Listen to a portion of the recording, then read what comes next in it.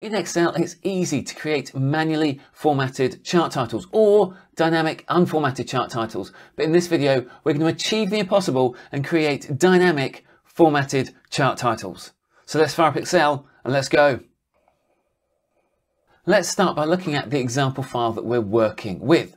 So over here in Excel, we have a table, and that table is called data. We also have two data validation drop-down lists which are based on that data. So we have one for the product and we also have one for the quarter. Now, to get the data that we want to display in our chart, we are using the filter function. So wherever our product is equal to the item in our data validation list, they are the values which are returned into our filter function. This is then used to create our chart. So if we change the item in our data validation list, you'll see that our chart updates accordingly. Now below that, we have some calculations. These are the numbers that we want to use inside our text. So first of all, we have a lookup that picks up the value based on the product and also the quarter. Then we look up the prior period value.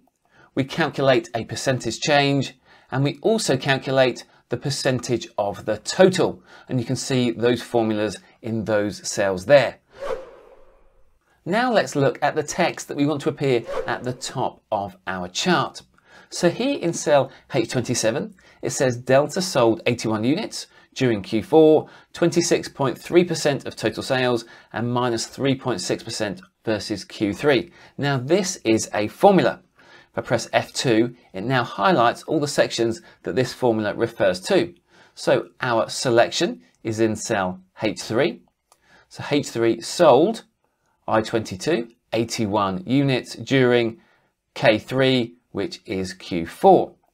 We then use the char10 function to create a line break. Then we use the text function on our percentage. While our percentage here displays as 26.3%, this is because we've formatted this cell. What we need is to display our percentage, so say just one decimal place. So we use the text function and say we want to display that to one decimal place. So we have our percentage of total sales. Then if our selector, if our quarter is Q1, we display an empty text string. Otherwise, we then display the variance to the previous quarter. So we've got the text, and then we say either a positive or negative percentage versus, and then we calculate the previous quarter number. Now what this means is that if our quarter is Q1, there is no previous quarter to compare against. So therefore, by using this if function, this piece of text only displays if we have selected Q2 to Q4. So that's our formula. Now, if we change any one of these elements, you can see that our formula changes and updates accordingly. If we want to get this formula into our chart title, we click on that, we come to the formula bar, type equals, and then click on the cell that contains our chart title, and then I'll press return. So that now gives us our text, and it is dynamic, so that when we change the elements, that our chart title also updates. Hi, I'm Mark from Excel Off the Grid. That's the place where we show people how to reclaim their time by automating Excel. So that means they don't have to work late anymore and they get to spend more time doing what they love. So if that sounds good to you, why not head over to exceloffthegrid.com and check out our training program. The next step is to create the list of words that we want to format and the formatting that we want to apply to those words. I've called these power words. You can see them here. We have a list of the text that we want to format, and you can see the formulas which we've used to generate that. So all we want to do is now format these words. So let's say we want to apply this green formatting, make this bold, and then size 14. And let's apply this to our two other values as well. We now have our percentages. Our first percentage can't be negative, it can only be a positive number, so I'm just going to make that bold. Our second two percentages both refer to the total change. Now this could be positive or negative. So if it's negative, we want this to be red, for example, and if it's positive, we want it to be green. So I'll select those colours. Now at the moment, only minus 3.6% highlights, and that's because we have a negative variance. If I change this so that it's a positive variance, you can see that that now is green and a positive value, and the red value turns to not applicable. So this means that depending on whether our value is positive or negative, our formatting will apply differently. To apply the formatting, we're going to use a VBA user-defined function. If you look in the descriptions box below, you'll find a link to the blog post for this video. If you click that link, you'll be able to find the blog post, and that contains all of the code that we need. So go ahead and copy that code and then come back to Excel.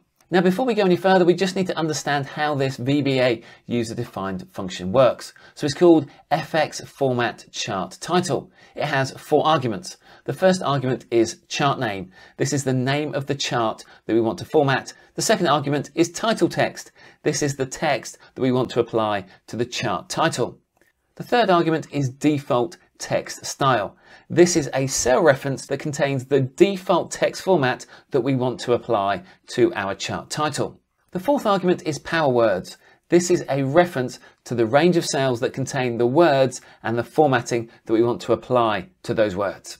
Okay, now let's head back to Excel and press Alt F11 and let's open up the Visual Basic editor.